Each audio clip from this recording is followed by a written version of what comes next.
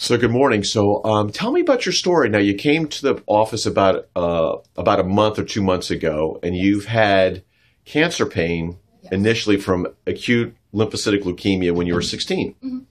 And since that time, you had some hip issues, and then they placed you on opiates. Yes. So what's going on?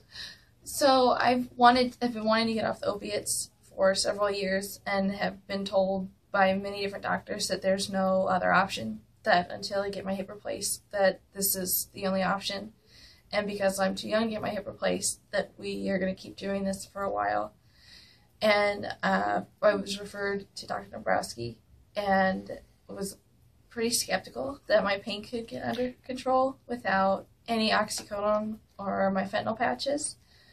And it took like a week to come off of pretty much everything, and now my pain's under control. And how do you feel? I mean, compared to when you're on the opiates to now you're on no opiates. I have so much more energy. My fiance says I'm like a different person. Before, I was coming home from work and falling asleep immediately. I was having trouble staying awake at work, so I was given Ritalin to combat the fatigue. And now I can go through an entire workday, feel great, come home after work, we can go out and do different things.